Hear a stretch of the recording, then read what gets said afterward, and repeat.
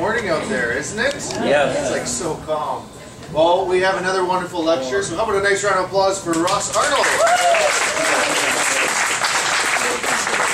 Thank you all, and thank you for being here again this morning. It's always exciting when people come back. And I have to acknowledge a mistake I made yesterday, and some of you were scratching your head, and a couple of people asked me. In the course of my talk, I mentioned Friday the 13th as being the day that the Templars were suppressed, and it became legendary that that was the reason Friday the 13th was unlucky. And I said, Carolyn and I were born on Friday the 13th. Well, since yesterday was our birthday, people were going, now wait a minute. Friday the 13th was our anniversary, not our birthday. That's I used the wrong word. Carolyn always makes a joke that we have the same birthday and we have the same anniversary. Who would have thought? So anyway, this morning we are going to be talking about faith and culture in the ancient Near East. Are you waving for me? I am. Oh, hi. I thought he was inviting me to come and sit back there. I took that as a bad sign. So today we are talking about faith and culture in the ancient Near East, and I'm doing a head fake on our dear friend Travis, who has been so gracious. This afternoon, as I was putting together the final notes on this, I have my talks prepared, but I'm still tweaking images and things like that. I decided it made more sense this afternoon for us to go ahead and do the section on the children of Abraham. Because today I'm going to be talking about a number of different religious belief systems that grew up in the ancient Near East, many of which carried on to modern times. And in the process, I'm going to be introducing Judaism, Christianity, and Islam. I am not going to be getting into the faith aspects, in other words, what they believe. This morning, I'm just going to be talking about the history of how they began and sort of began to develop, the major parts of them. And then this afternoon, I'm going to get into a little bit more of that this afternoon, particularly on Islam, but I'll talk more about the faiths. What are the belief systems of Judaism, Christianity, and Islam? How did they develop? How are they similar? And how do they differ? This morning, I'm entirely dealing with sort of the history of it and how the development of these religious faiths is a reflection of the culture and the history that they found themselves in. As I looked at before, and I'll keep referring back to this, this is the description of the Footsteps of Faith cruise, and it includes the statement that we're going to follow the footsteps of religion throughout the ages. Well, that's sort of what we want to do today, and talk about the history of the major religious movements as related to the region we're in and the culture. Now, this is a list of all of the major world religions. Now, there are a lot of religions. There are some religions that are like one person. We don't have all those listed.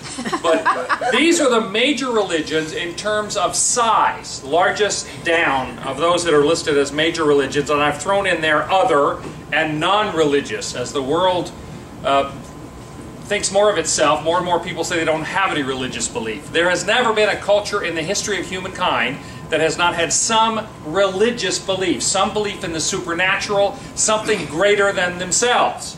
But today, in modern times, we do have about 1.1 billion people who say they don't believe in anything. All right? Well, just wait till somebody forces them to be in a war or something, and they may change their mind about that. But Christianity is the largest faith in the world today. About a third, slightly less than a third of the world's population count themselves as Christian, 2.1 billion. 1.5 billion consider themselves Islamic, part of the Muslim faith. Hinduism is about 900 million. Chinese traditionalism, and that includes Confucianism, Taoism, shamanism, the traditional Chinese faiths I've lumped together, about 394 million people. Then Buddhism, Sikhism, Judaism, Baha'ism, Jainism, etc. I am not going to, on this cruise, if you'd like to talk to me about it individually, I'm happy to, but I'm not going to do any talks about the Asian religions, because that's not where we are and that's not what our focus is. If you want to think of the religions in terms of how old they are, which are the earliest, of the world religions, the oldest one is Hinduism, which began sometime between, depending on how you count it, 4,000 and 2,500 BC. The second oldest of the world religions is Judaism, which began somewhere around 2000 BC with the birth of Abraham. In some ways you could say Christianity and Islam started there, since they are Abrahamic religions. But more specifically, in terms of age, you then get to Buddhism, Chinese traditional religions, Shinto, and Jainism. One of the things I'd point out to this that's quite interesting, you will notice that Buddhism, the Chinese traditional religions, especially Confucianism and Taoism, Shinto and Jainism all started within about 100 years of each other. The period right around 500 BC was this explosion of Asian, especially Asian religions. Do we have any evolutionary biologists in the group? No? Okay. In evolutionary biology, they've noticed that there are periods of time in evolution where there were explosions of new animal life, especially. For instance, there's a period called the Cambrian explosion, about 450 million BC, that almost all of what we think of as animal life occurred within a relatively short period of time. In fact, it's so common in biology that they have a name for it. It's called punctuated equilibrium. Well, the fact is that when you talk about culture and religious development, there also is a phenomena which we might call punctuated equilibrianism, which means there are periods of time in which a lot of stuff happened in a relatively short period. When you think about the fact that Buddhism, Confucianism, Taoism, Shinto and Jainism all occurred within about 100 years of each other, that's pretty amazing, right? And most of them independent of each other. Then, of course, Christianity came along right about 30 AD, and then Islam, then Sikhism, which I will mention briefly. Sikhism is sort of a blend or a combination of Islam and Hinduism. And this list goes back to the largest to smallest, but the highlighted ones, the one in orange, are the ones that we're going to be talking about a little bit, but particularly the ones that occurred in the ancient Near East. Christianity, Islam, Sikhism I'm not going to talk about, but it was founded in India, but it came after Islam, and it is kind of a merging or a combination of Islam and Hinduism. I've listed it here because Judaism and Baha'ism all are monotheistic religions. So the ones highlighted in orange are all monotheistic. That Sikhism took from Islam their belief in one God, but then they added a lot of other kinds of beliefs from Hinduism as well. But we are going to be focusing in terms of our discussion today. First, we're going to be talking about the Mesopotamian polytheism, and I've referred to that as primitive polytheism. And when you look at the images I'm going to have, you'll sort of understand why we call that a primitive polytheism. These are the religions that grew up in the Fertile Crescent, that is the area of Mesopotamia, the land between the rivers of Euphrates and Tigris. And you'll see differences in the symbolism and representation from that religion versus some of the others. We will then look at Egyptian polytheism, which I have called the more sophisticated polytheism. Then Greek and Roman polytheism. Now, Greece and Rome technically are not in the ancient Near East, but Greek and Roman religions very much influenced certain periods of time in this region. And so when we talk about religious development in this area, we have to talk about Greek and Roman religious polytheism, because that affected a lot of what was going on here. We are then going to look at the very interesting ancient mystery religions, which came out of the Greco-Roman period and influence, because fascinating sense of why those occurred and what they were, the sects or cults of Mithras, of Cybele, Attis, various others we'll talk about. Then we want to look at the rise of monotheism, or ethical monotheism it's sometimes called. First Judaism, the first great monotheistic religion, then Christianity, which came out of Judaism, and then Islam, which saw itself as a corrective religion or corrective faith to both Judaism and Islam. And along with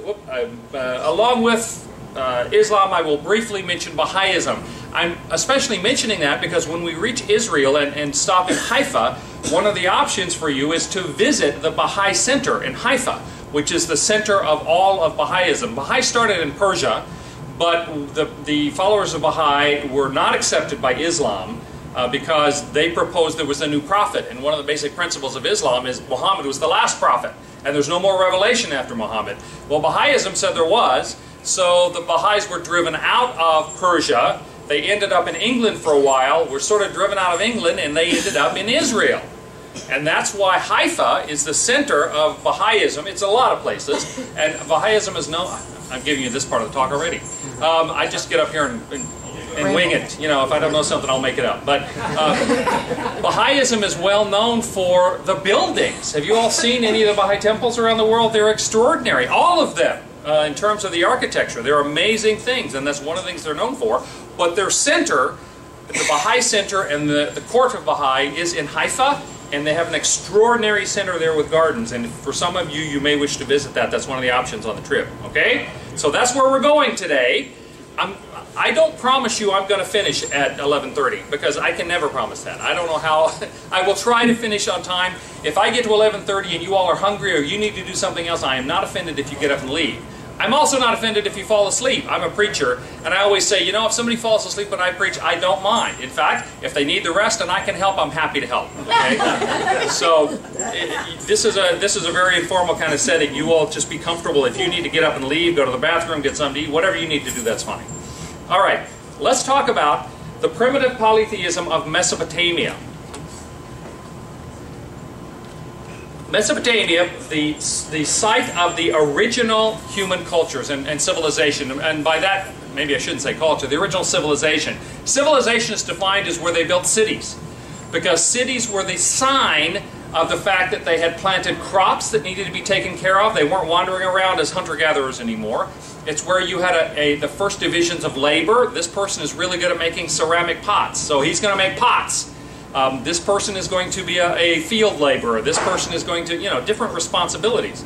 Cities were when that all happened, and so Mesopotamia is where some of the earliest gatherings of cities, not necessarily the first city in history, but the first place where we have a number of cities developing.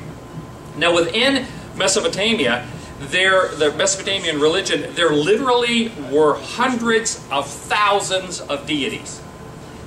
Now don't be shocked by that, it is polytheistic. In fact, in Hinduism, there's a statement in Hinduism that Hinduism has 300 million gods. Well, in effect, in Hinduism, it's actually a pantheistic religion, meaning everything is God. And they just give it different manifestations of God, different names. And so by saying 300 million deities, they mean there's a lot of them. Well, there were hundreds of thousands of deities within ancient Mesopotamia. And they particularly were related to the experiences people had of the natural world. All right? I mentioned to you that Mesopotamia grew up around the rivers. The name means the land between the rivers, the Tigris and Euphrates rivers. Well, one of the aspects of living on those rivers, this is a very flat area. You can tell here, there are mountains to the north, there's desert to the south, but this is all flat river bottomland. Well, what would happen is, you know, flat area, you have a lot of sky. And so there's a sense of the awesomeness of the sky. The moon and the sun were very evident. Frequently, the moon was more focused on than the sun in primitive ancient religions. Why would that be? Can you look at the sun? No. But you can look at the moon. And so the moon always felt a little friendlier. And often the moon goddess was more important to people than the sun god, although the sun was seen as power. There also was a major focus on elements like the river waters. There were goddesses of fresh water. And particularly in Mesopotamia, they had the difficulty. Everything in Mesopotamia is just flat and it's mud. Before they started inventing irrigation, there was the potential for growth, but there was not a lot of trees and plants and forests. And so the river was seen as the source of life, and so it was deified. I mean, there was a goddess of the river. I'll show you a picture in a minute. Also, periodically in this flat area, because of rains in the mountains in the north, the Zagros Mountains, in the Taurus Mountains, they would have these floods that would rip through, that would destroy everything. And so there's the awesome power that they were afraid, and so there was an effort to identify and deify the power of the storms and the power of the gods in the mountains. Why do you think that the mountains have almost always been the site of pagan gods? You know, the gods of Olympus is because the mountains were stuff that was where stuff was happening that then affected us down here in the lowlands. That's where the storms were, because they could see them in the mountains, and then we end up with a flood that kills people. And so the idea of gods in the mountains, of the god of the river, of the god of the storm, a god of the sky, which is so awesome, and particularly, most important, and the one that people have the most affection for, is the mother goddess, who was seen as the goddess of fertility. So within this geography, the very geography itself, not only in Mesopotamia but in much of the pagan world, ended up being the source of their various gods, because it's what they could see, what they could experience, and especially the powers that were around them. The sound of thunder. We have so much noise around us today, we don't realize that the loudest noise that ancient people ever heard was thunder. Beyond that, cracking two rocks together was the loudest noise you're going to hear. And so, thunder gods and the gods of the sky were very significant. So, the things that people saw, the power they experienced, is where they developed their conception of gods, okay? One of the most important of those gods was the mother goddess, the goddess of fertility, the goddess of birth, the goddess of plant growth, because fertility they came to understand, if you don't have babies, then your family and tribe dies. If you don't grow food, your family and tribe dies. So fertility, and the fertility goddess, or the mother goddess as she was first called, was probably the most important of the gods. Not necessarily the most powerful, but the one they were most concerned about. This image right here, the upper left, is reputedly the oldest known human artifact of any kind. This is believed to be have been created between 22,000 and 24,000 BC, as much as 26,000 years ago. The oldest known human artifact. And what is it? That's the way everybody's girlfriend looked back then. No, I'm just kidding. This is the image of the mother goddess, the goddess of fertility. She's fat because it means there's a lot of food available. All right? The center panel on the top, they have hundreds of these images of fat ladies, frequently showing their breasts, because that was what they fed their children with. Again, a sign of fertility and birth. The one on the upper right, this one, again, the fat mother goddess, this one was found in Çatalhöyük. Çatalhöyük is a town in, some people believe may have been the oldest city ever built, and it is in Turkey, north of where we were yesterday. The guide on our bus pointed to Çatalhöyük, and that is where that particular mother goddess statue came from. The lower right, these are images of people worshiping that were found in an ancient Near East temple. So they would do representations of human beings worshiping, adoring the gods that the temples represented. It's also worth noting that ancient temples are the most ancient of all buildings we have records of. People were building temples almost before they were building homes. And when we get to the empire section, I'll give you some images of some of the buildings and things back then. You also, in addition to the mother goddess, the goddess of fertility, the lower left-hand side are some of the gods. This is from, again, the Mesopotamian area. Some of the gods of nature. You'll notice the one in the middle is coming up out of the water. That is the river god, because the river was so critical to their experience of life. So this is the major gods of the idea of the ancient gods of Mesopotamia. Now, usually the sky gods, the thunder god, the sky god, they were male. The fertility gods, the ones that had to do with giving birth, with growing plants, those were almost always female. And much of this is what we would call animism. The idea in pagan cultures, ancient cultures, the reason there were thousands of deities is that nothing was considered inanimate. Rocks, mountains, rivers, plains, mud. There's a goddess of mud in Mesopotamia because mud was all they had.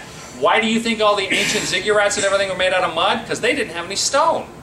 They had stone in Egypt, so they built stone pyramids. But in Mesopotamia, all they had was mud and reeds. So all of their bowls and everything else was made out of either reeds woven together or mud. Their buildings were made out of mud. How is it that you make bricks that last longer? You chop up reeds and put in them. Right? You remember that in Egypt, one of the punishments the Pharaoh gave to the Israelites in Egypt was he made them make bricks without straw.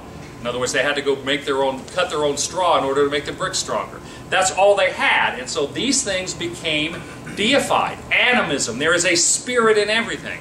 Even modern primitive religions often will be animistic. There are gods of the trees and of the mountains and of the rivers. And in many primitive cultures, including back then, one major focus of life is to try to keep the gods from being mad at you. And so you try to do something to satisfy them, or cajole them, or make them happy with you. Now this, I expect you to memorize this. I don't even expect you to see this. But the point is, this is a listing of some of the later Mesopotamian gods and genealogy. If you do look at it more closely, you'll realize that there are gods appearing in the same god in different places. It was a jumble. It was not as sophisticated and clearly delineated as the later Egyptian, Greek, and Roman gods, which is one of the reasons I call it primitive. But in the upper left-hand corner, the one I have circled here, that is what they call the goddess Namu, which was their proper name for the fertility goddess, the mother goddess. She is first on this list. The next name is Anu, who is the male sky god. So you see what's most important to them. Those were the two sources. If you come on down, the circle I have here is the god Marduk. You may have heard that. He became the primary god of the Babylonians. But in the ancient Sumerian legend, Marduk is the one who created the world as we know it. The gods existed before. Marduk, it's kind of a complicated story. Tiamat, who is up here, that one. Tiamat and her husband, they have children, and their children have children, and the grandchildren make so much noise that Tiamat and her husband can't get any sleep. And so they decide they're going to kill the gods who are their grandchildren. Well, their grandchildren find out. And so they get one of their children, Marduk, to kill Tiamat. And he tears her apart. Part of Tiamat becomes the sky, part of Tiamat becomes the horizon, and part the earth. The blood of her consort husband is mixed with clay to make human beings. Human beings were made in order to be slaves, and those slaves were supposed to do all the work so the gods didn't have to. So they had a very clear, but all of that was before, before or during the creation of the world. Also here, two other names you might recognize, Gilgamesh and Ishtar. Ishtar again became an ancient Assyrian and Babylonian goddess. Gilgamesh was a king/god, and the Epic of Gilgamesh, about 2000 BC, is one of the oldest pieces of literature. I mean, I'm not talking just writing, but literature. It's an epic poem about this man Gilgamesh, who has a good friend Enkidu. First they fight each other, then they become friends, and then it becomes a buddy movie. All right, they run around drinking together and fighting together and doing all sorts of stuff. And then the gods don't like the fact they're enjoying themselves, and so they cause Enkidu to get sick and die slowly.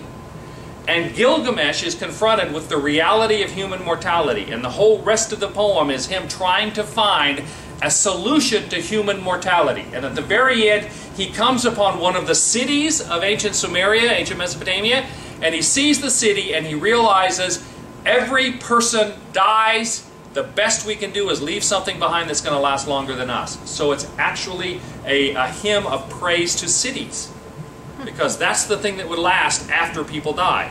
Again, this is over 4,000 years old, this epic. All right? So, and again, Ishtar was a goddess of the Sumerians, which got picked up by the Babylonians and the Assyrians and others here. You get the idea that they did have very clear delineations, but still pretty primitive in how that was represented.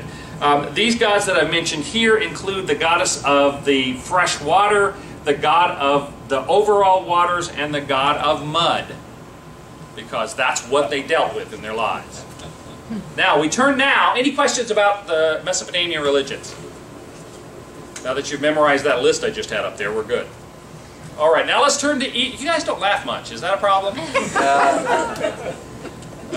I'll raise my right hand when it's a joke, so you'll know, okay? Let's turn to Egypt. Egypt, almost as old a civilization as Mesopotamia, but Egypt is different in one major regard. Well, in that regard is that Egypt continued as a civilization throughout most of ancient history. In Mesopotamia, the cultures changed from one to the next, to the next, to the next. They went from the Sumerian to the Akkadian, to the early Babylonian, to the Hittite, to the late Babylonian, to etc. We're going to talk about that when we get to the birthplace of empires. So they changed. Now, often they would adopt each other's gods, but there was not a continuity of history. Egypt was a culture that continued from around the middle of the 3rd century BC until modern times. Egypt still exists. In fact, the importance of that continuity, now they did change dynasties. In fact, there are three kingdoms, Old Kingdom, Middle Kingdom, New Kingdom in Egypt.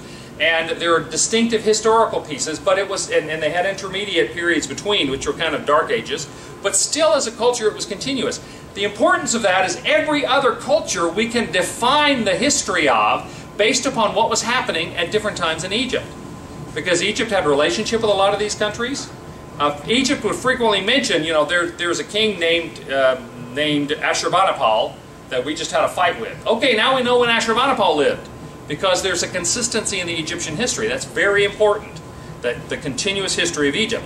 Well, because they had a longer and more continuous history, they had more time to develop the perceptions of who their gods were, and what they looked like, and you know how they acted, and that sort of thing. The sun god. How many of you know the name of the sun god of Egypt? Ra. Ra! Okay? And in fact, Carolyn said we should get a bumper sticker that says, Isis, Isis, Ra, Ra, Ra! Isis, my head's up. Yeah, that was a joke. Okay. Yeah. They had a god of the desert and of chaos. Notice the desert is related to chaos. And that was the god Set, who was also the god of death. What happens if you go into the desert by yourself? You die. Death. Okay? And only about 3% of the whole of Egypt was inhabitable, because that was the area around the River Nile. Outside that, there was chaos, there was death in the desert. They had the god of the sky, Horus. This god was especially related to the pharaohs. The pharaohs, the leaders of Egypt from the very earliest days, were considered themselves divine, or at least semi-divine. They were sort of the bridge between humanity and the gods. The pharaohs had one major responsibility. This is all they really had to do, and that was make sure the sun came up in the morning. Oh. If the sun came up in the morning, the pharaohs were doing their job. Now, they ran the country too, but that was the thing they were really counted on for. We had Isis, who was the mother goddess. Isis is in some ways associated with this mother goddess of fertility from Sumeria. Similar expectations and characteristics. You had the god of the Nile. Remember the river, the importance of the river. Hapi, the god of the Nile. You also had, how many cat people do we have here? Mm-hmm. No cat people? Yeah. Okay, good for you. I'm both. I'm a dog person and a cat person, so I don't, you know, so I hate myself. No. They had a goddess of cats, Bastet, as you may know. They also had Anubis, who was the jackal god who looked like a dog. Carolyn and I have for some time now had Basenjis, which are ancient Egyptian dogs. They're the ones you've seen, curly tail, fox-like head, their head looks like Anubis. This was the god of the ancient pharaohs, given to them by primitive people. And so we've always had sort of an affinity for Anubis and that kind of thing.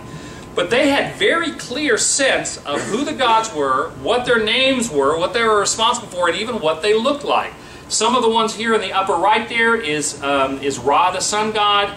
The bottom center one is Horus, the sky god. Just above that is Hapi, the Nile god. To the right is Set, the god of chaos, of death, of the desert. Here is another representation of them. From left to right on top is Horus, Set, Thoth, Num, Hathor, Hobek, Ra, Amun, Tha, Anubis, Osiris, and Isis. And if you want, you can even get action figures of your favorite Egyptian gods, which is what this is. So the Egyptians were very sophisticated in their polytheism. Now, there was one very interesting period of time in Egyptian history. This was during the 14th century BC in the New Kingdom. And this representation, this image represents, on the right, the god Amenhotep IV, who took the name Akhenaten, and his wife, Nefertiti, on the left, both of them playing with their children. The importance of Akhenaten is one of the gods, and it had been a minor god before Akhenaten's father, Amenhotep III, the god Aten. Now, Ra was the sun god, but they had a sense in which the benefit that you get, the warmth of the rays, they called it, Aten was called the god of the disk of the sun. Basically, Ra was the sun, but all of the benefit you get from it, the warmth, the light, everything else, they deified as Aten. And so Amenhotep III, the father of this guy, like the god Aten, he created a priesthood for Aten, who'd been only a minor god before. He created temples for Aten. Well, then his son, Amenhotep IV, comes along. He tries to make Aten the one god that everybody worshipped. This is called the Amarna Rebellion, because Amarna was the town in Egypt where he set up the main temple to Aten. So this, and he changed his name to Akhenaten. Aten being the god he wanted to worship. Now, he offended all of the priests of the other religions because he pretty much made them redundant. He really tried to emphasize this, and a lot of people had a problem with it. As soon as he died, they reverted back to the old way. But this is the first real example we have in history of somebody trying to create an emphasis on one god as the primary god. Every culture has had a favorite god. In fact, every city in ancient civilization had a favorite god. You all were in Ephesus. What was the primary or favorite goddess of Ephesus? Artemis. Artemis. Artemis of the Ephesians. You were in Athens. What was the primary goddess of Athens? What was the Parthenon built as? Athena. Athena. It was the temple of Athena. Every city, and in fact every household, would have their own favorite god. But that didn't mean they didn't accept the other gods.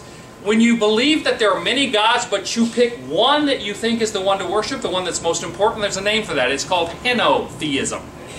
Henotheism. In fact, it might be a shock to some of you that in the Old Testament, some of the Old Testament figures worshipped, apparently, acknowledged other gods. We have the example when Jacob runs off, his wife steals her father's household gods.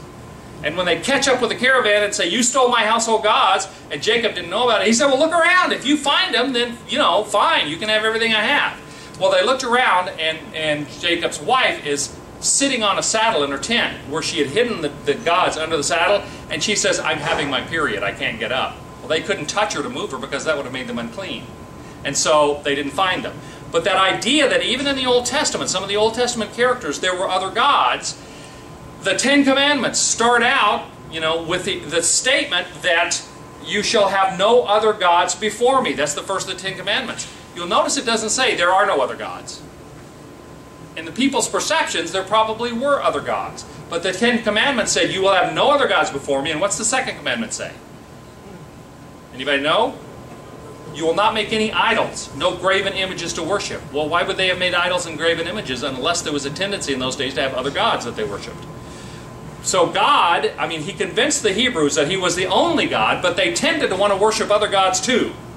Partly because those may have been demons or angelic figures or whatever they were. So this idea of having one God that you focus on, even if others might exist, is called henotheism. And you bump into that a lot. That was the case with Akhenaten. He didn't say there weren't other gods. He said, we're going to focus on one. And that was true in virtually every city god that you got, etc. So this is a very sophisticated kind of understanding of polytheism. All right? Any questions about the Egyptians? I don't claim to be an Egyptologist or an expert on Egyptian religion. I know just enough to get myself in trouble. We then come, again, we're moving out of the ancient Near East a little bit into Greece. Greece is right on the border here. But their religion did affect the ancient Near East because it was imported to the area we're looking at. The polytheism of Greece is a step even further in terms of sophistication over the Egyptians as it became more modern. The Greeks, one of the astonishing things is, at its height, the Greek Empire, if you will, or what's called the Athenian Empire, because Athens really ran it, was really rather small. And it's especially small because this isn't the slide I thought I was looking at. The ancient Greek gods started with the Minoan and Mycenaean, especially the Mycenaean cultures. You're going to learn more about that later in our cruise, because when we come to Crete, Crete was the home of the Minoan culture. We are going to land in Monemvasia and visit Sparta and some other places. Oh, we're not going to restart. Postpone forever. Mycenae, which was centered in the city of Mycenae, which is right there, was the earliest, really, of the Greek the civilization. Now, it's hard even to say Greek civilization because the Greeks were always city-states. They were independent states that only tended to work together when they needed to. Then Mycenae invented, much like they did in Mesopotamia and Egypt, the natural phenomena around them caused them to identify these forces as deities, powers. Power they couldn't control, things they didn't understand. It was an effort to try to gain some sense of understanding, if not control, over the environment they were in. And so then you get the Mycenaean ideas of divinities. And Poseidon, the god of the sea, was especially important to the Mycenaeans. Why do you think the Mycenaeans were really interested in the sea? You know, what are they surrounded by? So Poseidon was their primary god. Some of those same deities were then adopted into more recent, like just over 1,000 years later, the golden age of Greece in the 5th century BC, which is centered in wrong button. Okay, now you know all that stuff. Athens, right there. Athens was the main city. This is a period of time in which they refined their beliefs into what they call the 12 great gods of Olympus. They were Zeus, Poseidon, Hades, Apollo, Artemis, Aphrodite, various others you've heard of. Okay? Now, those gods had all human characteristics. They looked human. In fact, this is frequently how they represented the images of the gods. And in this case, they lived on Olympus, you know, this pastoral scene. Everybody's happy. There's all these cherubs flying around. Dionysus is pouring, or I'm sorry, Bacchus is pouring drinks for everybody. You know, it was a good time. The gods were perceived as being very much like humans, but humans could not approach the gods. You couldn't have a relationship with one of the gods, but the gods could decide if they wanted to have a relationship with you. And often the male gods did have a relationship with human women and produced babies. Heracles, or Hercules, we call him, was thought to be the son of Zeus by a woman named Alcmene. And so the gods could relate to humans, even in physical terms, and the Greek gods loved to give humans a hard time just to see how they acted. I mean, it's like putting ants on a hot plate. Let's see how they dance. The Greek gods did that to humans a lot. But these gods of Olympus were personified. And most important to the Greeks were the representation of their local gods. The lower left is the Parthenon, which was built to Athens. And of course, the picture at the top is a night scene that I took a couple years ago of the Parthenon, the temple to Athena Nike, Athena Victorious, some of the other temples that are on top. The lower right hand is a reproduction model, scale model, is not full size, of the temple to Artemis. So Greek temples, when you think of Greek culture, you either think of naked men with discus in their hands, or, even more likely probably, you think of this, their temples. This is what represented Greek culture because their gods were so critically important to them. Well, it was fairly isolated at first. It was that little line of area, what we think of as Greece, plus the Ionian strip on Asia Minor, Turkey, Anatolia, that they controlled after the Trojan War. Our guy talked about that a little bit yesterday. After they won the Battle of Troy, Greece ended up controlling that strip of land along the coast. That was called Ionia. Well, this was all fairly limited until Alexander comes along. And Alexander the Great, who was actually not Greece, in those days Macedonia and Greece were not the same.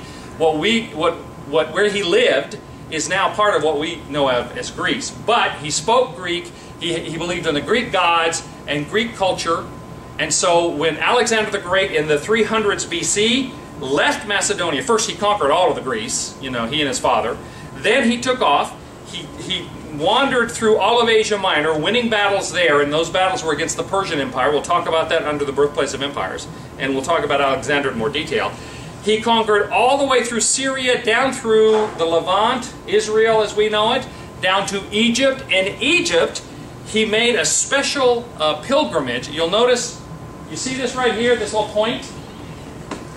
He went to a very remote desert temple, which was in a place called Ziwa. It was the temple of Zeus Ammon. And at the temple of Zeus Ammon, because there had been a rumor, and I think Alexander's mother, Olympia, encouraged this rumor, that he actually was the son of Zeus. Olympia saying, well, Zeus came to see me. Al, this is why you're so great. Because you're the son of Zeus. Well, the more battles he won, the more invincible he seemed, the more that Alexander started thinking of that about himself. So he went to this oracle at the temple of Siwa, which was the temple of Zeus Ammon. Combination, Zeus and Ammon, a Greek, Egyptian god. And the oracle there declared that he was divine. He was the divine Alexander, the son of Zeus. And from that point on, he was known as the son of Zeus, the son of Ammon. And the only real problems, other than the fact that he kept him out for like 10 or 11 years marching in, into the wilderness, the only real problem that he ever had, that Alexander ever had with his troops, was when he started pushing the fact that he was divine and they should worship him. And some of these very strong Macedonian military guys were going, not so much, Al, we knew you when you were this tall. Okay?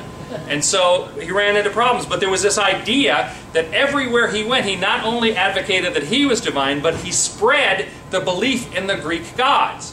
And those beliefs went all the way through Iran, Iraq, all the way over into India, Bactria, all of these places. He was building temples to Greek gods, forcing people to speak Greek, encouraging the Greek culture. And this is why, as I say, even though Greece is not part of the ancient Near East, all of this region and much further east than this even, we get the Greek influence and the Greek temple and the Greek pantheon. All right?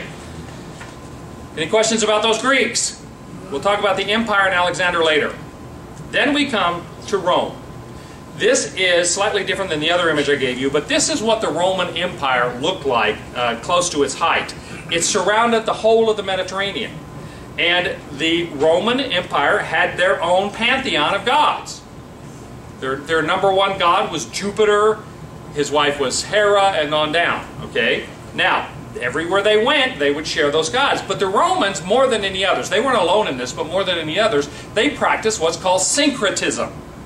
What that meant is, when they moved to a new neighborhood and took it over, they'd say, now who is your god? And they go, well, Artemis. They go, sounds good, we'll take her. And they would add that god or goddess to their pantheon. So that they had all, and that was called syncretism. Syncretism means you blend different things together, and in a religious sense. And so they would accept all these other gods. Now you remember the image I just showed you a minute ago of Olympus and all these gods sitting around in the woods and having a good time? This is the Roman pantheon. Look familiar? Because this is a different picture. These are the Roman gods, because they accepted all of the Greek gods. They ended up with the same kind of images, the same kind of conceptions.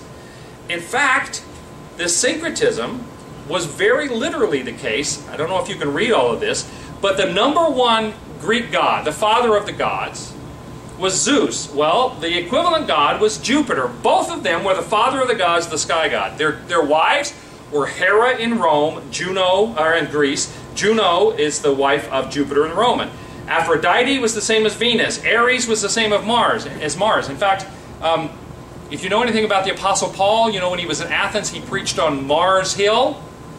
Well, the Greek name for Mars Hill, which is right at the foot of the Acropolis, is the Areopagus. Ares, Mars, same god, same word. Mars Hill, Areopagus, same place.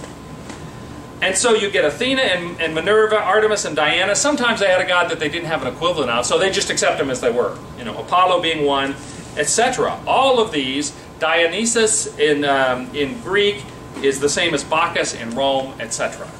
All right? And just like the Greeks, the Romans built a lot of temples. Maybe not quite as many, but a lot of temples. These are Roman temples. Do they look familiar? Yeah. Other than the fact that the Greek temples tended to be open, it would be pillars with just open spaces inside, and the Romans tended to put a box in there because, they were a little more organized. And the other difference is, the Romans invented the arch. Probably the only thing that kept the Greeks from being the most powerful empire ever was they never invented the arch. And you think, well, so what? Well, they couldn't build big bridges, and they couldn't build aqueducts without arches. Whenever you see two posts, lentils with a flat beam across the top, that was Greek style. If you see an arch, it had to be Roman, or at least after the Romans showed up, because they invented that. But the basic idea was the temples of the Greeks were modeled after the temples of the Romans were modeled after the temples of the Greeks.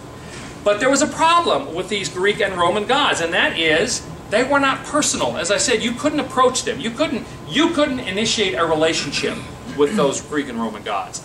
There also was never a sense of afterlife or immortality in Greek and Roman religion. There had been in Egyptian religion, and one of the reasons why the Egyptians developed a concept of immortality is because they saw life as more of a cycle. Every year something very particular happened in Egypt. What was it? Flood the Nile. The Nile River rose, deposited all this rich soil, and then went down again. And this repeated every year, consistently. The Egyptians developed this idea that there was a cycle of things that was the giving of life and the taking away, and the giving and the taking away. And they developed a sense of immortality, which is why they invented mummifying. Because they thought they would mummify the body because eventually it would come back, the same way that the Nile would rise every year and then go away. All right? Now, because the Greek and Roman gods you couldn't have a sense of immortality or afterlife, there was no personal relationship with them, you didn't get really any joy other than from Dionysus and Bacchus. You got some joy from them. But otherwise, there was really not any happiness in relating to any of these gods. And there was no sense of morality. The Greek gods were the opposite of moral. They were unethical. They liked to do mean things to each other and to people. So there was no motivation for the ethical. And so they developed in ancient times, doggone this thing, excuse me. Okay, let's go postpone for 6 hours. There you go. I don't know why that's doing that. Along came the mystery religions. The mystery religions were a development in the Greco-Roman world. And again, I doubt that you can read this. You can come up later if you want. But they were they were secret societies in which you had to be an initiate.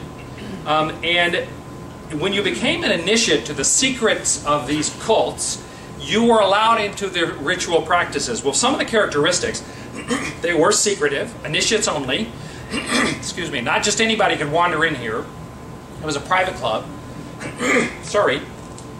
They were heavily ritualistic, and along with being heavily ritualistic, there was a sense in which these religions would give you a mystical awakening, a spiritual awakening that none of the other Greco-Roman gods would give you.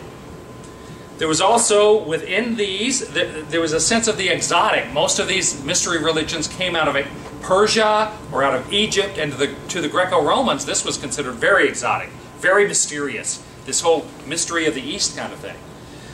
Most of them offered some kind of immortality. There was some path to the afterlife that was given to you by these mystery religions, and they encouraged relationships. You could, through these ritualistic practices, you could approach the gods and have a sense of them being present with you. And there was a sense of communal life with other initiates. Roman citizens, because everybody took off their clothes and put on the same robes, and they stood side by side and sometimes held hands in these rituals, a slave could stand next to a Roman senator and be an equal during the time of the ritual. And there was a great attraction to that. So these mystery religions came along to satisfy the hunger that was not being satisfied by the Greco-Roman gods. They were the cult of Attis, the cult of Cybele. Cybele was the mother goddess, the goddess of fertility, which got adopted into this cult status in the mystery religions. The mysteries of Isis, Egyptian, the Dionysian mysteries, the Eleusinian mysteries, Mithraic mysteries. Mithras was a Persian god of war that the Roman soldiers especially liked. There were the Orphic mysteries and the cult of Serapis. Here are some of the images. Upper left here is the god Mithra killing a bull. You'll see the image of Mithra killing a bull all the time. A bull was the symbol in the ancient times of power, of strength. They talk about, you see symbols of horns whenever they want to represent strength. Well, Mithra, the god Mithra, the Persian god, killed a bull with his bare hands. And so later on in the Mithraic cult, they had a sacrament like baptism called a taurobolium, in which the new initiates just joining the cult would come into a cave. Mithra was worshipped in caves. They would come into a cave, and above them there would be a grate, and they would bring a bull over that grate and cut the bull's artery over you, and you would be drenched in the blood of this bull. This was the baptism, the taurobolium of Mithraism. In the center you have Isis, who is nursing the god Horus. She gave birth to Horus. The upper right is Serapis, one of the gods of the mystery religions. The lower left is the god Attis, who is associated with the god of the sun, Helios, the Greek god of the sun. And on the right, the big picture is Cybele, as it was perceived in the Greco-Roman mystery religions. This is the same goddess as the squat little clay one, the mother goddess that's passed down through time. All right? So these were the mystery religions. I'm giving you thousands of years in just a short time here, so forgive me. And by the way, forgive me for everything I skip. And I'm about to get into monotheism, and if you are Jewish or Islamic or a strongly practicing Christian, forgive me for the things I'm going to leave out because I can't hit everything, okay? Now we want to talk about monotheism, or as it's sometimes called, ethical monotheism. It's called ethical monotheism because the previous religions, very few of them, with the exception of some of the mystery religions, had any kind of ethical admonitions. The issue of being good as part of your religious practice did not occur under Egyptian, Greek, or Roman paganism. While those polytheisms, as I've said, were primarily based upon perception, what you perceived in nature or natural phenomena, the power that you saw in the storms and the thunder and the floodwaters, a sense of at least having an understanding of them, if not control of them, was the basis of pagan polytheism. When you get to monotheism, they are not based upon perception, they are based upon revelation. Every one of the monotheistic religions is based upon God, the belief in one God, having chosen to reveal himself to the followers. Be that Abraham, in terms of the Abraham and Moses, in terms of the Jewish faith, having God revealed himself through the person of Jesus in the Christian faith, we'll talk about that, and having revealed himself by speaking through the angel Gabriel to Muhammad in the Islamic faith. It is not perception that creates monotheism, but rather revelation in terms of within the beliefs of those faiths. You see the difference? Okay. Now, let's talk about the first of the great monotheistic religions, which is Jewish monotheism. And I mentioned some of these major events before. I'm going to be duplicating myself over some of the talks because you have to. These are not discrete things. They overlap. Around 2000 BC, or 2091 is the date usually given, God, the one true God. Now prior to this, everything had been polytheistic. The ancient religions of the Mesopotamian region. Abraham, or Abram, as he was called originally, Abraham means honored father. Abraham, his name got changed later, means father of many, because God had promised that he would make him a great people, even though by the time Abraham received this revelation, he and his wife Sarah were thought to be too old to have children. So Abram, and actually I have Abraham twice here, God speaks to Abram, later to become Abraham, and says, "Come, go where I take you, obey me, I will be your God, you will be my people, and my reward to you is I will make you the father of many, a father of a great nation, and I will give you a land for your people to live in." That was the promise to Abraham. Now he lived in the land of Ur. Can you see that map? Yeah, Ur, all right? This is Mesopotamia. He lived in Mesopotamia, so Abram would have been one who followed all of those ancient gods that I was talking about before. And so, first, Abram and his father, Terah, and their families move up to Haran, which is further up into toward the mountains in the northwestern end of Mesopotamia. In Haran, his father Terah dies. Abraham is told by God to follow him, and he is told to go down into the area that then was known as Canaan, we know of as the Levant or Israel or Palestine. It's had many names over its long history. From there, because of a time of difficulty, he goes down into Egypt, spends time in Egypt, comes back, to Canaan. But the call, the revelation, the personal communication from the one God, Yahweh is his name in the Hebrew Bible.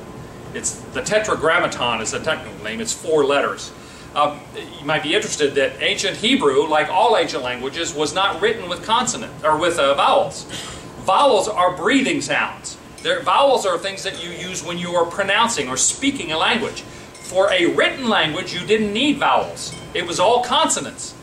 And in fact, when they were teaching, using the original Hebrew text, when they were teaching boys to read from the Tanakh, the Bible, in the border, in the edge, they would put what's called vowel points. That is, each word you come to, in order to know how to pronounce it when you're learning it as a child, they would put dots, and those dots represented different vowels. Those are called vowel points.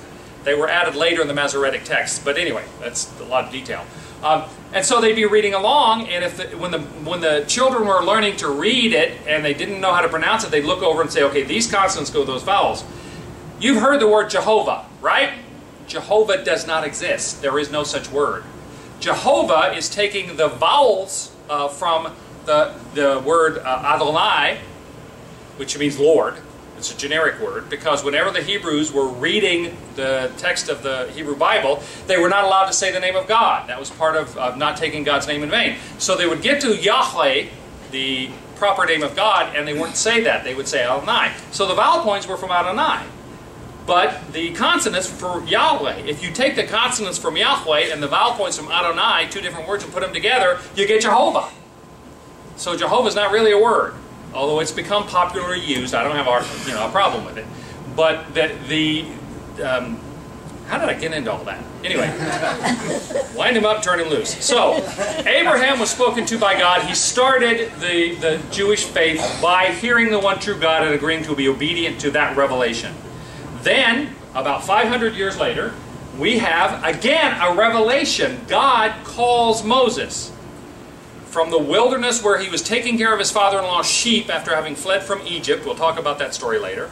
And he calls, we're going to talk about children of Abraham, and you'll get a lot of the details. Your computer's talking. I said, remind me in 6 hours. Postpone. What'd you say? Okay. Nobody listens. So around 1500, remember I told you 2000, 1500, 1000 is how you remember Abraham, Moses, and David, the three great leaders of the Jewish faith. God speaks. He reveals himself to Moses and says, I want you to go into Egypt. My people are in slavery. I want you to lead them out. This led to, and the picture on the left is an image of the burning bush, because God spoke in the wilderness to Moses in a burning bush, or out of a burning bush. And then God led the Israelites out of Egypt in Israel, or out of Egypt into the wilderness of Paran. This is the traditional idea, or the historic idea, of where the Exodus would have occurred. This is Egypt, and traditionally there's a question because they crossed the Red Sea, Scripture says. Well, the word in Hebrew apparently is more accurately Reed Sea.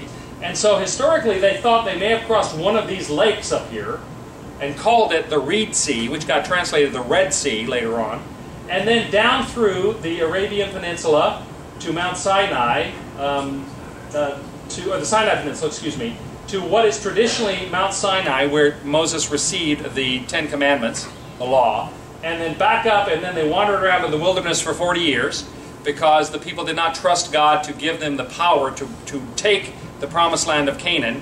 I've always heard the reason they wandered for 40 years is they were being led by a man and he wouldn't stop and ask for directions. And then they went up into the Holy Land. Now there is a more recent idea that maybe they actually did cross the Red Sea. There was a miracle involved.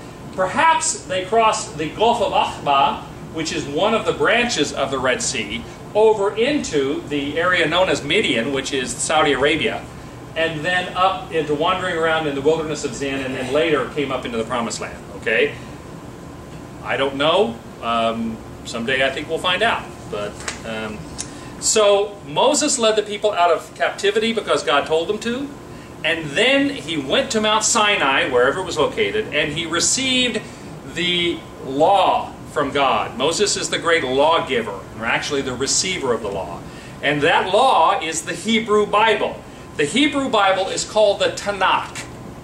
That is what Christians call the Old Testament, the Hebrew Bible. It's not called the Old Testament amongst Jewish people because there's no perception of a New Testament, so you don't have an Old Testament. It's the Hebrew Bible. And so the Hebrew Bible is called the Tanakh. Tanakh is actually a combination of three words because the Jews perceive that the Hebrew Bible has three main sections. There is the Torah, the Nevi'im, and the Ketuvim. Torah are the first 5 books, the books of Moses, traditionally written by Moses, Genesis, Exodus, Leviticus, Numbers, and Deuteronomy. That is called the law, or instruction is a better translation, or Torah of Moses. Then you have the Nevi'im, which are the prophets, and that starts in the Hebrew, the order with Joshua and goes on through the prophetic writings, and then the Ketuvim, the writings. which are the writings of wisdom. It includes Psalms, Proverbs, Ecclesiastes, Job, etc. All right? Traditionally, the books of the Tanakh are kept on scrolls. In the lower right-hand corner is an example of the scroll covers. In synagogues, the scrolls are kept in an ark in the front of the synagogue, are brought out to be read. The lower left-hand side here is what written Hebrew in the Torah looks like. It's not broken up into words in the way we're used to in English, but this is what written Hebrew looks like. Hebrew is an ancient Semitic language, as are many of the languages of the ancient Near East. Many of them are Semitic in their source, and many of the peoples are Semitic. The word Semite comes from the name Shem, one of the sons of Moses. And so all of the Semitic peoples, or Noah, I'm sorry, all of the Semitic peoples are perceived as being descendants of Shem, and therefore the name Semite. Okay? So, these three great events. First, God reveals himself to Abraham and calls him. Second, God reveals himself to Moses and calls him. And then third, through the prophet Samuel, God selects David to be, young David to be the king. He was not the first king. Saul was the first king, but Saul offended God. And so God ordained that David would be the great king of Israel, and then his son Solomon. Under David and later Solomon, we ended up, this lower section, the kingdom of Israel was significant. It was not one of the major powers, not like Assyria or Babylon, but it was of significance and of some wealth in that period of time. And that was because God called specifically. This is what the United Kingdom of Israel looked like under Saul and David. And that's the eastern coast of the Mediterranean Sea. We're going to be right there. But then some things happened. After David, his son Solomon took over. Solomon, as I said the other day, had a problem with women. He married a lot of foreign wives who worshipped foreign gods. Solomon let them and even encouraged them. He even built sites for worship of these gods that included things like child sacrifice. And so God was offended at Solomon, and after Solomon, the kingdom was split in two. And this is in the 900s. In 722, the great power that we'll talk about after Israel, which is Assyria, comes in, destroys the northern kingdom, which was called Israel, and then 586 BC, the great power at that time was Babylon. Babylon comes and destroys the southern kingdom of Judah. And they carry and Judah is where we get the word Jew, by the way, the southern kingdom of Judah. The people of Judah were taken off into captivity, but they were allowed to stick together. Unlike the Assyrians, they spread the people out and, just literally wiped out the people. The Babylonian captivity of the Jewish people was critically important in terms of their understanding of their relationship with God. This was the first diaspora, the first spreading out, because a lot of the people taken into captivity, some of them, ran for it and spread out. But the Babylonian captivity had a very significant effect on the Jewish people and on the Jewish religion. First, it staggered them because the Jews were left asking a number of questions. One, does Yahweh God, our God, who we thought is the one God, is he not as powerful as the Babylonian gods, since the Babylonians defeated us? Now, the Old Testament, the Hebrew Bible, tells us that the destruction of the northern and then the southern kingdom was because of disobedience, not following God as they should have. But the Jews asked the question, is their God are their gods more powerful than our God? Is that why we were defeated? Or does God no longer love us and no longer accept us as his chosen people? Before the destruction of Jerusalem and the destruction of the temple by the Babylonians, there is a very moving passage in Jeremiah where the presence of God that resided in the temple in Babylon, or in Jerusalem, literally lifts up and leaves Jerusalem. The presence of God had departed, and then Jerusalem and the temple is destroyed. So, does God no longer choose us as his people? Thirdly, how do we continue without the things that we know as representing the revelation and election as the people of God? We don't have the promised land anymore, which was part of the promise to Abraham. We don't have the temple anymore, which was the thing that was built by Solomon, promised through David and built by Solomon, that is the house of God. How are we going to deal with that? This, by the way, is the primary reason. There had been some places of prayer before outside Jerusalem, but this is when the synagogue system really got developed. Without the temple, a place to worship, without a place to sacrifice animals, how do we worship? they created the synagogue system, which was not a place for worship, for sacrifice, and they did not have priests. What they had was a place for prayer and a place for study and a place to be community. All right? Critically important, and the synagogue system started here. This was really the beginning of rabbinic Judaism. The rabbis were the teachers. A rabbi is not the same as a priest. A priest was a person from the tribe of Levi who had the responsibility for running the temple and sacrificing the animals and representing the people to God. The Levites were not available anymore, and so rabbis grew up as teachers. This was rabbinic Judaism. And so the people answered the question, how do we worship without the temple? By creating a synagogue system, to pray, to study, to learn. This is why learning has always been so important to the Jewish people. And then, how do we keep from being assimilated into a foreign culture, which is what happened to the northern kingdom of Israel, and they did it, again, by having the synagogues as community centers. From that point, in 538, only less than 50 years later, King Cyrus the Great takes over, conquers Babylon, frees the Jewish people to go back to Israel. Read the books of Ezra and Nehemiah, and they'll tell you those stories. And then, about 200 years later, Alexander the Great conquers the Persian Empire, spreads the Greek religion, and that was critically important because the Jewish people were strongly influenced by this Greek culture. Of course, Alexander traveled, spread Greek religion everywhere, including Israel, and in doing so, it caused a strong split in the Jewish people between those who accepted the Greek system. They were called Hellenized Jews. They liked Greek philosophy, they liked the Greek language, they named their children Greek names, versus the Hebraic Jews who wanted to stick with the old way and focus on Hebrew. Then in 63 BC, the Romans conquered the region for Rome, and in 39 BC, Herod the Great, who was not Jewish, Herod the Great was Idumean, basically from down in Arabia, he and his family. He was named the King of the Jews by the Romans, and he had to conquer the country before the Romans let him be in charge. But this is Herod the Great that you read about in the Bible.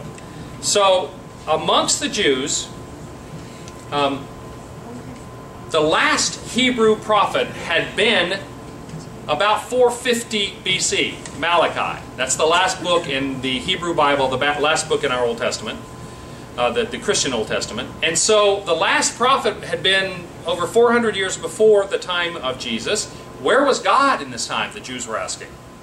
And during that time, other influences crept in, especially the Greek influence, the Hellenizing influence. And they ended up with four major parties.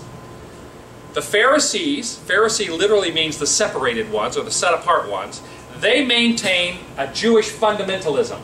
They did not go in for the Hellenizing effect of the Greek culture. They didn't like Greek games. They didn't think watching men wrestle nude was a good idea if you were a good Jew.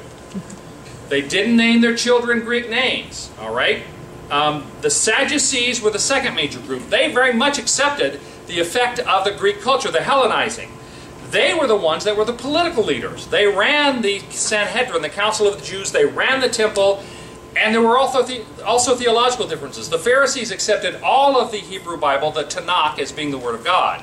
The Sadducees, who really had the political power, they didn't accept all of the Old Testament, what we call the Old Testament, the Hebrew Bible. They accepted only the first 5 books, the books of Moses, the Tanakh, and thought the rest of it was not particularly important. You then had the Essenes, which were an apocalyptic separatist group, and the Zealots. The Zealots responded not so much to the Greek culture, but to the Roman oppression. They fought the Romans.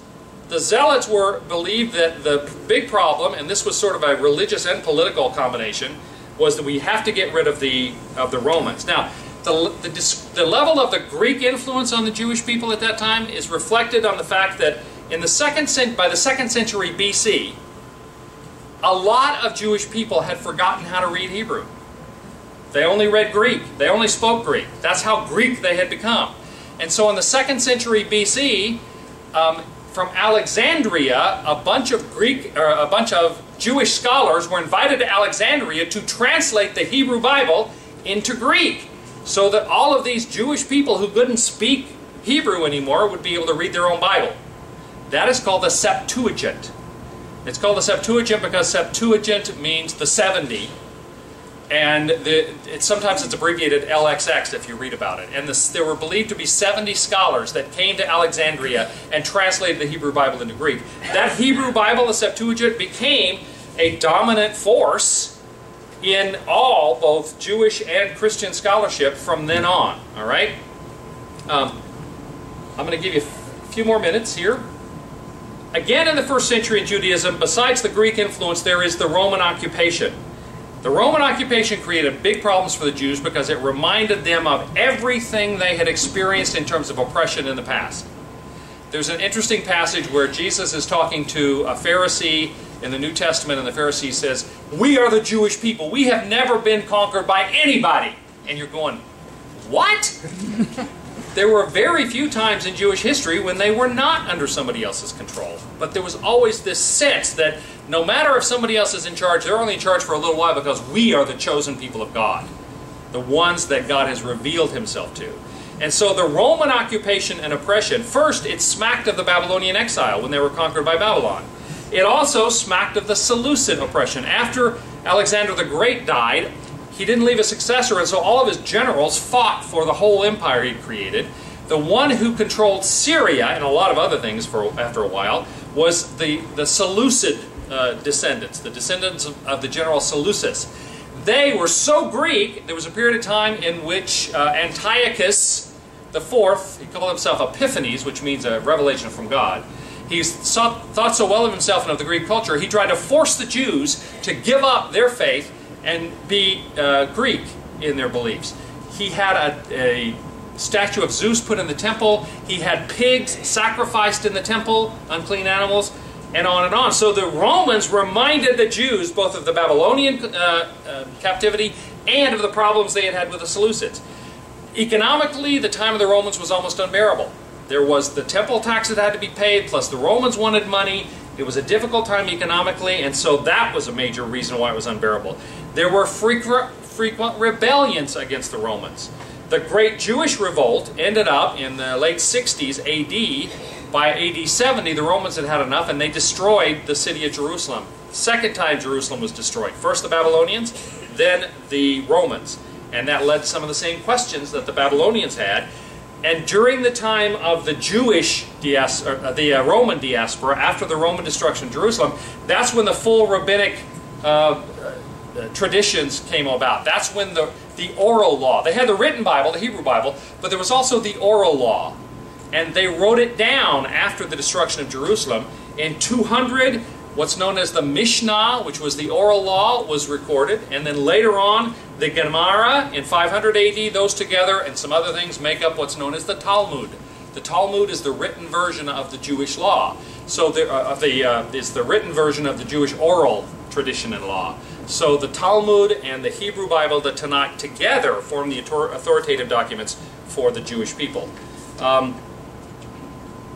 And in the first century, the Jewish people had always had an expectation. Oh, I've got one missing. I'm just going to put all these up here and go through them. In the Jewish history, there had always been an expectation of a Messiah. The Messiah was the one that was going to be in the line of David, a descendant of David, who would come, be the new king like David, make Israel great again, free them from their oppressors. Well, during the time of the Roman occupation, the Jews especially were anxious for God to fulfill this promise and send this Messiah. The Jews did not expect that the Messiah would in any way be divine. He was supposed to be a human king. Well, the Christians perceive that Jesus came as the fulfillment of the messianic promise to the Jews. This descendant of David who would be the great king. The difference was the Christians came to understand that he was actually the Son of God, that he was divine and not just a human leader in the same way that the Jewish people had been expecting. Palestine in Jesus' time was, as we've said before, very much the center of the known world. Remember that map I showed you with the three lobes, with Europe and Asia and Africa, with Jerusalem right in the center? This was the crossroads of the world. It was a time politically and culturally which was perfect for this new religion to come along. We had the Pax Romana, or the Peace of Rome. There were no pirates to speak of in the Mediterranean right then. You could travel by sea. There were no pirates along the roads. You could travel by road. And in fact, the Roman roads existed, which meant you could go from place to place quite easily compared to 100 years before this or 250 years after this. So the Roman peace, there were no borders. You didn't have to have a passport to go from one part of the empire to another. And so you could travel on wonderful Roman roads. And everyone spoke Greek. Whatever else they spoke, they also spoke Greek. So you could communicate with everybody. It was the perfect time for a new religion to be born and for it to be spread. Economically, a perfect time for a message of hope, which Christianity was perceived as bringing. Morally and religiously, the world was tired of all the old religions. The mystery religions, the Greco-Roman mystery religions came along because people were not finding any satisfaction in the old Greek and Roman gods. They were ready for something new.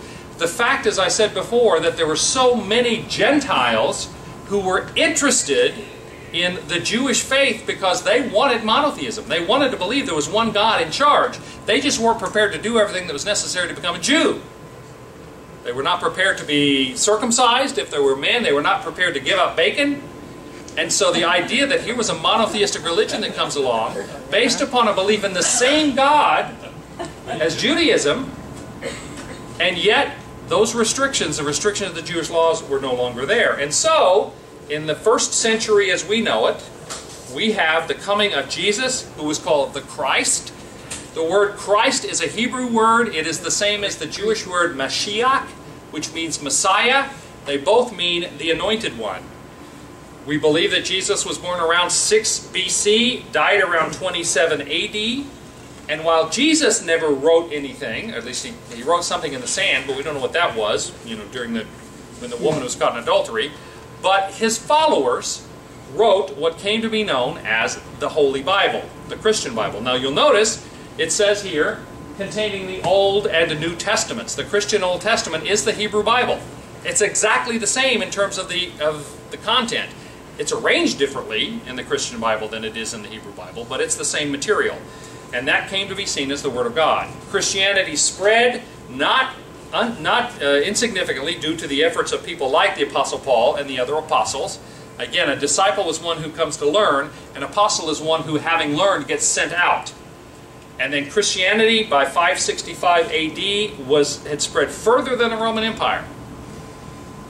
Christianity was illegal until the early 300s, when Constantine became emperor. Later on, it became the official religion of the Roman Empire. But even when it was unofficial and suppressed by the Romans, it grew significantly. Then in 570, the birth of Muhammad that we talked about, Muhammad and the giving of the Quran, the recitation of God's Word. Muhammad spread, and we're going to talk a lot more about this afternoon probably when we do Children of Abraham. Muhammad spread throughout the Arabian Peninsula, his beliefs, and then after he died, the 4 wise caliphs, they were called, his immediate 4 descendants, led a campaign to spread Islam throughout all North Africa, the Iberian Peninsula and Western Europe, all of the Middle East, all the way over through Afghanistan, Asia, and into the borders of India, so that this is what Islam looked like by the 750 to 800. And so you have Islam having come in. We'll talk about the beliefs of Islam. I want to mention lastly that the Baha'i faith in the 19th century, one of the basic beliefs of Islam is that Muhammad was the last prophet, that he's the last one to bring a revelation of God. Well, in the 19th century, the 1800s, in Persia, where there was the Shia branch of Islam, which is much more restrictive, it's much more much less lenient than Sunni Islam. In the middle of the 19th century, a man came along whose name was Sayyid al-Muhammad, and he proclaimed that God had given him a new revelation that there was to be a new prophet. He became known as the Bab. Bab means the gate. And it's kind of interesting that he was sort of like John the Baptist. John the Baptist was one that came before Jesus to announce that he was coming. And the Bab, in the Baha'i belief, is the one who came before the new prophet, whose name was Baha'u'llah. That's where you get Baha'i. So the Bab came along in the mid-1800s. He announced there was a new prophet going to come. He was executed for that. The Shia did not, the idea that there's a new prophet, a basic tenet of the Islamic faith is that Muhammad was the last prophet. The Quran was the last revelation. Well, in the 1860s, Baha'u'llah came along and announced that he was the new prophet to come. As I say, they were persecuted in Persia. They ended up going to Britain. From Britain, they ended up having problems in coming to Israel. And the Baha'i faith is significant. Probably the thing you need to know about it is that it believes that all religions are true. That all religions, one of the sayings of Baha'i faith is that all religions are but fingers of the hand of God. And so you will see symbols of the Baha'i faith, like the 9-pointed star, which represents 9 of the major religions of the world, as well as 9 principles of the Baha'i faith. The ringstone symbol in the center, the top horizontal line represents the manifestation of God in heaven. The bottom line is the manifestation of God to human beings. The middle line is the revelation God has made to connect the things of heaven to the things of earth. And the vertical line that goes through the middle is the revelation of the prophet, the one that connects all of those things together. And then the greatest name, which is Arabic and it translates, O glory of the most glorious, that is the name of God. Those are all symbols. This picture, that's the Baha'i Gardens in Haifa.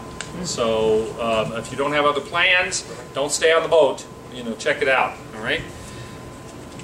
Ultimately, in the ancient Middle East, this is what the distribution became of the modern religions in the ancient Near East. All of the brown parts are Sunni Islam. That's 85% of the Muslim faith is Sunni. The yellow here is the Shia faith. Iran is the largest single location of Shia.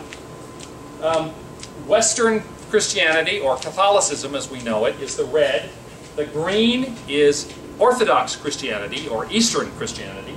And then you get other little bits and pieces. This area right here, the dark green, is Judaism, Jewish. There are only 14 million Jewish people in the world. I'll talk about that this afternoon. And yet, even though there are only 14 million Jewish people in the world, they have been awarded almost 30% of all the Nobel Prizes. For the population of the Jewish people, the influence that they have had on world history and culture is extraordinary, and it continues to be so today. We'll talk about that this afternoon. All right? This is the way the world looks today. The blue here, the dark blue on the top, that is all Sunni Islam. The lighter blue is Shia Islam. Christianity is represented in the green.